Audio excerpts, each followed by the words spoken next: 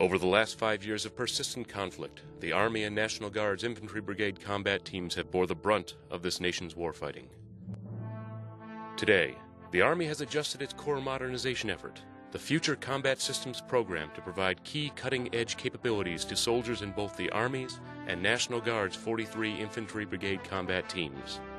These capabilities will provide enhanced situational awareness for both combat and stability operations, precision fires and intelligence for operations amongst the people, and will provide the network to every soldier. The first step to give FCS capabilities to the total force, active and reserves, will provide capabilities such as unattended ground sensors, the non-line of sight launch system, the small unmanned ground vehicle, and the Class 1 unmanned air vehicle.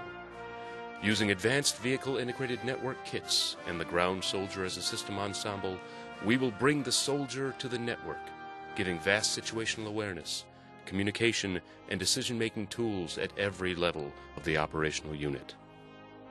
Success achieved during equipment tests and evaluations by the soldiers of the Army Evaluation Task Force at Fort Bliss, Texas, provided confidence and information to support the decision to move FCS spin-out capabilities to the infantry brigades. At least my experience in OIF and OEF is that perception at rest in the population out there, and then how do we address that? And we think these capabilities will certainly help. And Army Evaluation Task Force is here. It's their mission to get the capabilities right and get them in the hands of soldiers out there.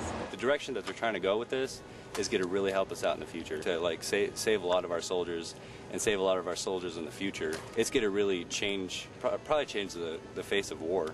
If we had these sensor systems, it would give us advance warning. We can already have our quick reaction force en route to that location before they even have their IED set up, before they have their mortar set up. There was a particular intersection that we were patrolling, and we kept getting hit there a lot.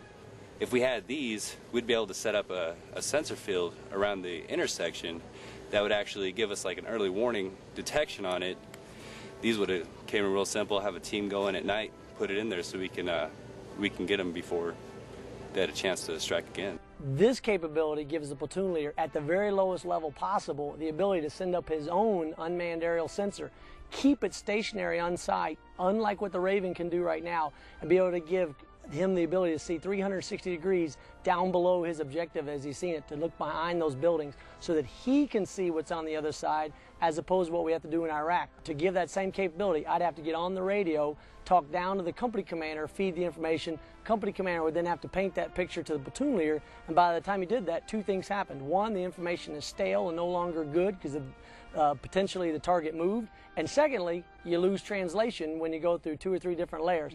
By being here, we get to put this equipment through its paces, we get to beat it up, we get to make recommendations to the one-team partners, and then they go back and they make those changes. You know, specific examples being the SUGV, putting a handle on it, making the head so that it automatically locks in a carry mode so it won't come out and get damaged, making it so that it'll still travel even if the head gets blown off or shot. The robot can continue to move because there's a camera down in the chassis, and the entire system is actually in the chassis, not in the head anymore.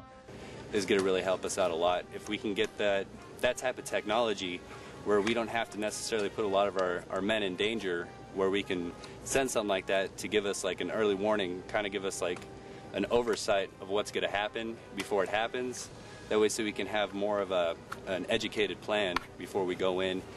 I think that future combat systems for the military is where the fight is going. The sensors and the systems that we are currently testing are going to be saving soldiers' lives in the near future.